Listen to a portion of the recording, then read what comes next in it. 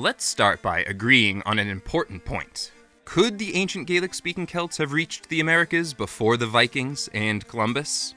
Absolutely, they could have, thanks in large part to the robustness of the curragh, a boat originating on ancient Ireland's western coast that's made by stretching animal hide over a wooden frame. Outfit such a vessel with a couple of timber masts harvested from an Irish forest, and you could sail from Ireland to Newfoundland in, say, just over a year, which is exactly what writer-slash-adventurer Tim Severin and crew did back in the 1970s. Severin was attempting to recreate the voyage of Brendan the Navigator, a historical Irish saint born in the year 484 CE. Now, the story of Brendan's voyage, which was first recorded in Latin perhaps as early as the 8th century CE, is widely considered to be legendary. Indeed, there are clear parallels between it and an earlier Irish story, the voyage of Mael Doone. In both voyages, the protagonists explore an island full of bird spirits, spirit birds, and they encounter giant crystal columns, and they sail across a translucent sea and go to an island full of giant smiths. Of course, Christian scribes lifting the cool bits from pagan lore and ascribing them to the lives of Irish saints is nothing new, and on its own, doesn't necessarily negate the idea that the historical Brendan went on an actual, non-fantastical journey across the sea sometime in the 6th century. After all, the story of Viking Thorfinn Karlsefni's transatlantic voyage, as detailed in the 13th century Vinland sagas, was once thought to be legendary, and has since been proven true. Or rather, it was proven that a similar voyage took place. In 1960, archaeologist Anne Stein Ingstad and her explorer husband Helga Ingstad discovered the remains of an encampment at Lance aux Meadows in Newfoundland, an encampment that would be dated through tree ring analysis and radiocarbon dating estimates to around the year 1000 CE. In addition to identifying the footprints of 8 wood-framed sod buildings, the husband and wife team uncovered several everyday items used by Norsemen and Norsewomen of that era, including an oil lamp, a bronze pin, a bone knitting needle, and a part of a spindle. It is through the confluence of all of these data and discoveries one can conclude with a high degree of certainty that Norse Vikings beat Christopher Columbus and co. to the already inhabited New World. This was, and still is, huge news. History books rewritten. But do the history books need to be rewritten again? Because if the History Channel, that bastion of academic integrity, is to be believed, the ancient Celts reached the Americas first. But let's back up a bit, because 2 decades before the dawn of the so-called History Channel, there was Barry Fell in his 1976 book, America BC, Ancient Settlers in the New World. A confession. I found a copy of Barry Fell's America BC at a now-defunct used bookstore in Montreal sometime in the late 2000s. At the time, as a young, impressionable humanistic studies major who played Irish and Scottish folk music at the local pubs and occasionally at that very bookstore, I was enthralled. At first glance, the book reads like an academic work, something rooted in sound science. Fell purported that between the 8th and 6th centuries BCE, the Celtiberians, the Celts of the Iberian Peninsula, which is now Portugal and Spain, migrated to North America, settling primarily in New England. He backed up this claim with 2 main pieces of evidence, which I will address in turn. Firstly, Fell argued that many stones and monoliths in New England are rife with ancient Ogham inscriptions, Ogham being the hash mark-like system of writing allegedly employed by the Celtiberians. And here we've already run into a problem because while Fell claimed to have discovered Ogham inscriptions both in Iberia and New England, which date back to around the 8th century BCE, Ogham itself would not be invented until the 5th century CE in southwestern Ireland. There's also that pesky problem that when one goes searching for Ogham, any carving with lines in it starts to look like Ogham. And according to Irish scholar and professor Jerry McOwen, this is precisely the trap into which Fell.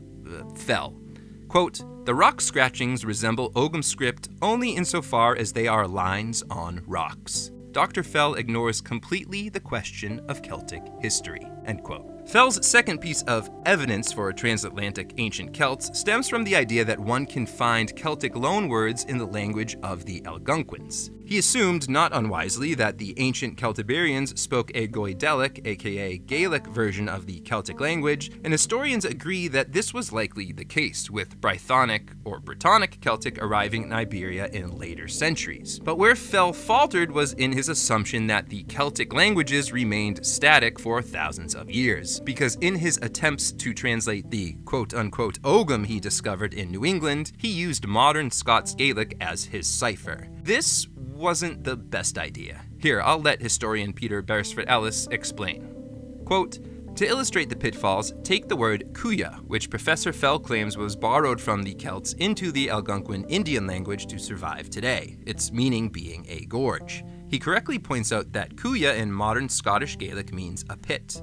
But the word Kuya is in fact a loan word from the Latin into Old Irish, coming from the word Putius. This would put its appearance in Old Irish, the progenitor of Scottish Gaelic, not much before the 5th or 6th centuries AD. How then could it have existed in the Celtic of Professor Fell's intrepid explorers of the 8th century BC?" End quote. Here's another question. How could such an educated and presumably smart person, a person with a PhD, a Harvard professor no less, make such a rookie mistake? Well, things might become a bit more clear once you learn that Fell was not a professor of history, or linguistics, or archaeology. He was a professor of zoology who specialized in marine biology. Despite Fell's work being widely debunked in the years following the publication of America BC, its influence persists, and there has since been a succession of researchers who've taken up the ancient Celts in America torch. One such torchbearer was Richard Thornton, who argued that the Duhair, a pre-Columbian tribe based in what is now the Carolinas and Georgia, were descendants of the Irish O'Hare clan, a clan first mentioned by name, as far as I can tell, in the Annals of Innisfallen, which were compiled in 1092 CE. As the theory goes, the people of Duhair were notoriously tall, white-skinned, red or blonde-haired, and heavily tattooed.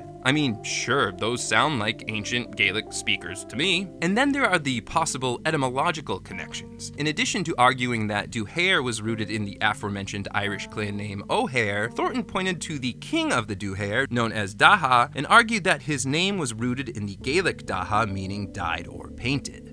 One only need review the testimony of Francisco de Chicora, published by court chronicler Pete Martyr de Gary in his 16th century work De Orbe Novo, Decades of the New World, to learn the truth about this Celtic American tribe.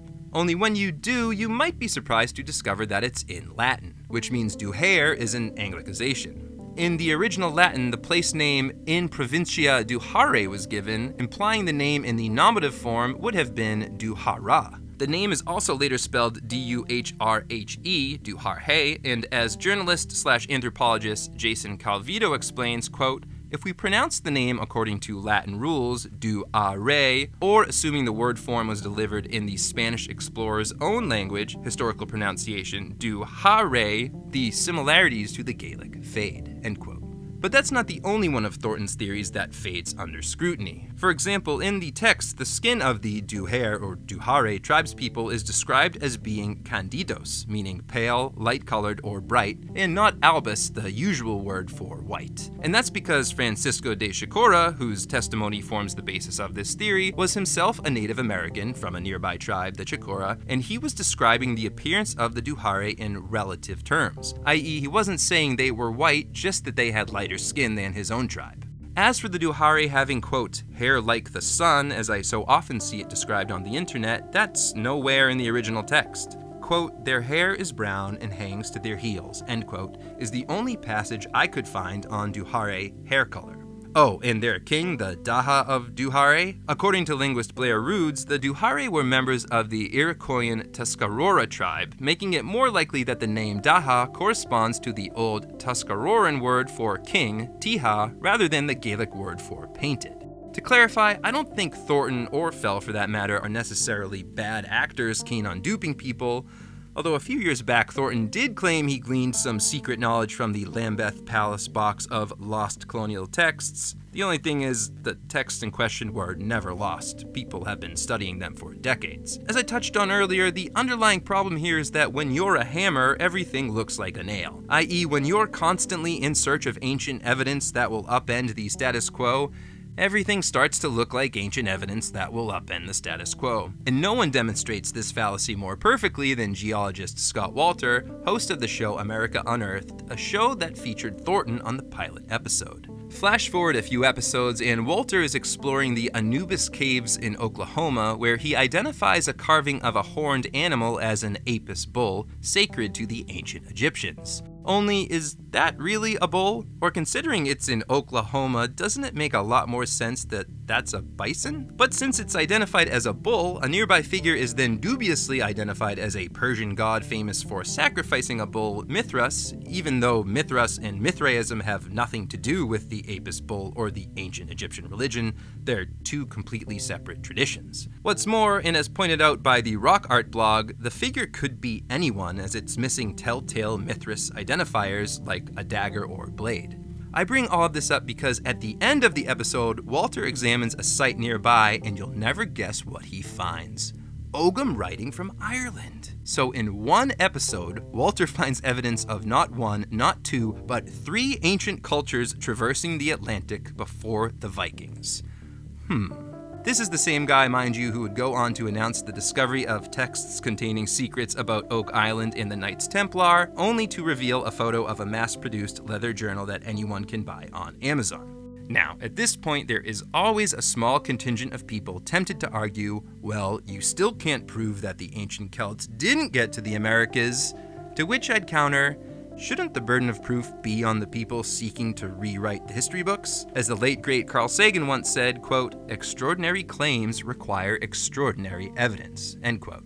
Archaeologist Anne Stein Ingstad and her husband Helga Ingstad found that kind of extraordinary evidence at L'Anse aux Meadows in Newfoundland, proving beyond a reasonable doubt the Vikings reached the Americas before Columbus. Remember, the Ingstads found the footprints of 8 wood-framed sod buildings, an oil lamp, a bronze pin, a bone knitting needle, and part of a spindle, and then through tree ring analysis and radiocarbon dating estimates, the site itself was dated to around 1000 CE. That's how we were able to conclude the Norse reached North America.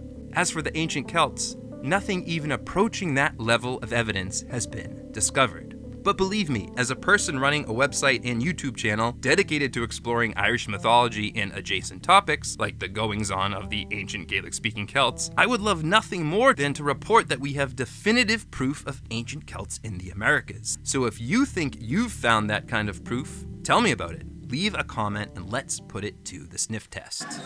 And if you enjoyed this video, please like and subscribe. That really helps. And if you want to learn more about the ancient Celts, hop on over to irishmyths.com, where you'll find helpful articles with titles including Who Were the Ancient Celts and Where Did Celtic Culture Originate? You might also be interested in my earlier video, Differences Between Irish and Celtic Mythology, in which I break down the, well, you get it.